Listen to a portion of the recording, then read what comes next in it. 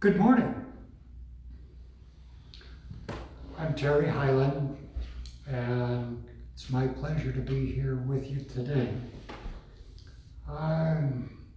With being live streaming, we're having people from California to Pennsylvania to Florida to Maine, and some in Chicago.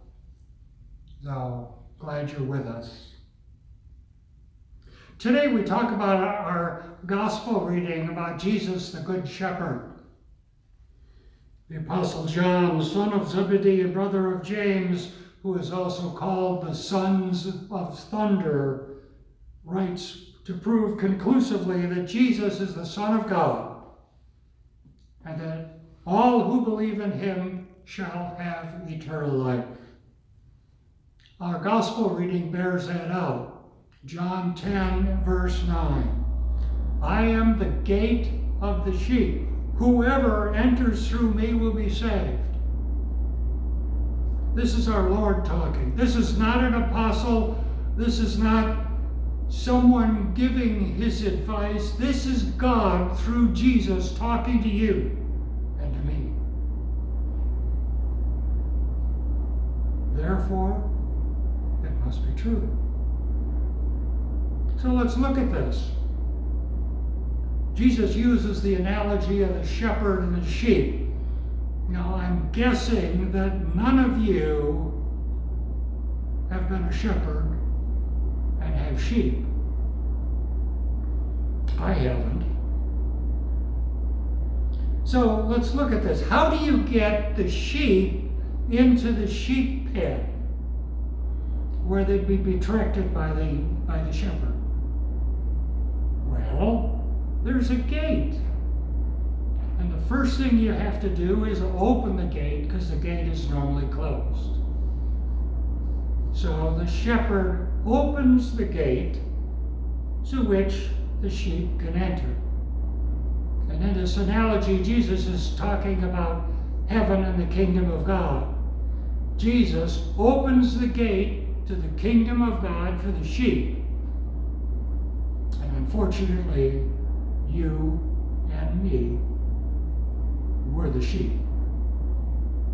The sheep can't jump over the fence. They need the gate to be opened. They hear his voice and they come. He stands ready to protect them. He is there, offering safety and security. He knows them by name, with each one having a different personality, just like you and me. Jesus is our way to salvation and safety for all of eternity. Let me use an event that happened to me that kind of bears this out. When I lived on a farm and I was 10 years old, I volunteered to the farm next to us to work at the dairy farm. And they had about 100 head of cattle, cows, milking cows, and they would milk them in the morning, usually about 5 a.m., and then again around 5 p.m. again. The farmer allowed me to work carrying milk cans from the dairy barn into the milk house, where the milk cans would be lifted up and placed into an ice-cold well water until a big milk truck came the next morning to pick them up.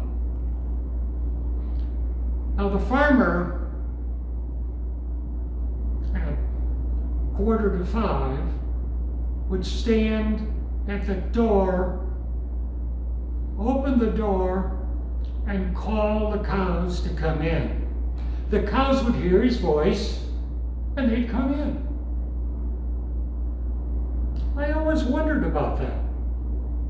They would hear his voice, they would come running, literally running to come in. Well, two things would happen then. They'd come in, they'd go to their right stall, the one that they've always gone to get milked, and also to get some special grain that was placed in front of them. Wow. After a while, I kind of wondered, gee, Could I do that? I had listened to how he did it. And every farmer had a special call. And his went something like, "Come, bosse, bosse, bosse, bosse, come, bosse." Man, they would lift up their heads and they'd start running. Wow. So I said to him, could I do that? He said, "Oh, sure. Help yourself." So I stepped up and I opened the door one morning, and I stood out there and I went, "Come, bosse, bosse, bosse." The cows didn't even lift up their heads. What's with this? Maybe my intonation wasn't right, so I tried it again. "Come, bosse, bosse, bosse." Nothing. The farmer stood back behind me and he was going, I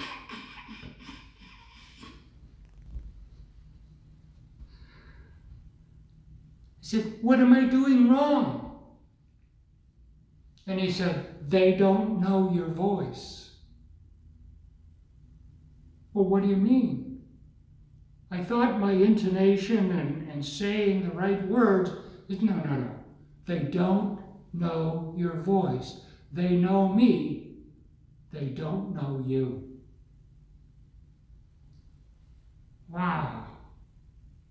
They only knew the voice of the one who fed them and take care of them and milk them. What voice do you listen to?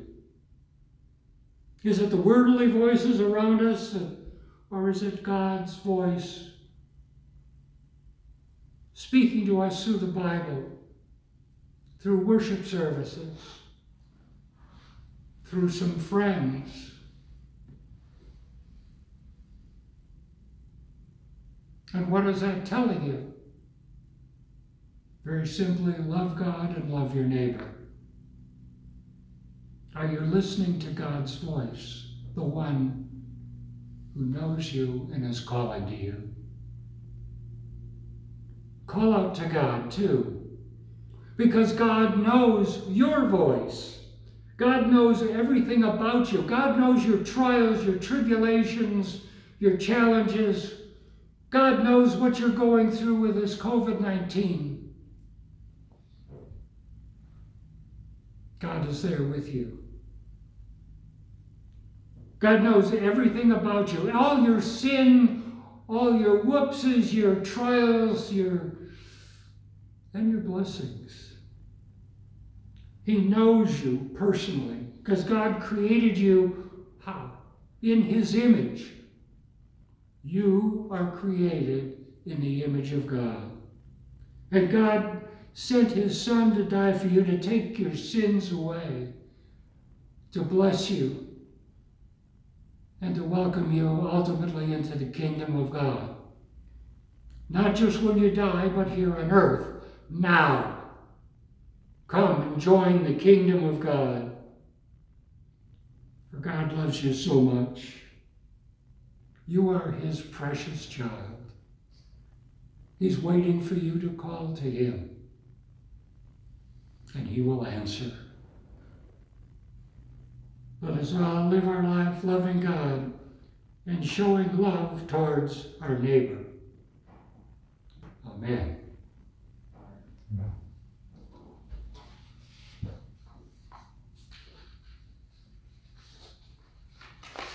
Now,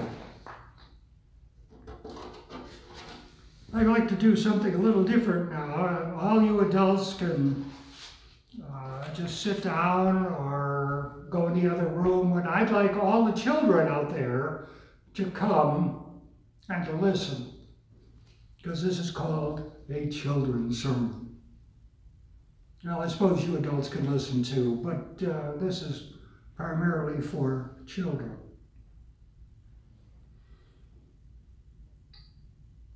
Today I'm going to quote some of the popular phrases for some of the characters, the famous characters you know about. And after I say a phrase, I want you to answer that you know it. Not by raising your hands. Quite frankly, I can't see that. But what I'd like you to do is baa like sheep. Baa, baa. So, let's see. The first phrase is someone said, let's go to infinity and beyond. Who said that?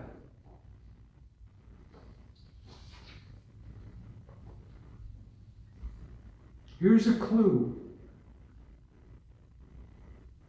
It was said by Buzz Lightyear. You know him? Remember him? Well, us older folk don't, but you young'uns do. Okay. Here's another one, and there's a clue in the words, too. There are just some people who are worth melting for. There are some people who are just worth melting for. Who said that? I'm hearing some bahs. Yep, it was Olaf. It was Olaf who said that. Very good. All right, here's another one. There's a clue in the words, too. In life, just keep swimming. Who said that? I'm hearing some bahs again. Yep. It was Dory who said that. Just keep swimming. And sometimes we have to just keep swimming in life. All right, now this is my favorite one. This is my favorite, and I'll try and do an accent that he said too. Me want cookie. Who said that? I think you adults even know who said that one. Yeah, I'm hearing lots of bahs. There it is. Cookie Monster. Oh boy, I love cookies too. Just like him. Well, let's turn our attention and not talk about cartoon characters. Oh, I got one more. I forgot about that. It's another one. That's one person who said, and you adults probably know this one too, in every job there must be done, there is an element of fun. Who said that? Now, if I had an umbrella and I held the umbrella up, that would be a clue. Who said that? Who said that? Yep, you're right again, Mary Poppins. Mary Poppins. Now, let's turn attention to someone who is real.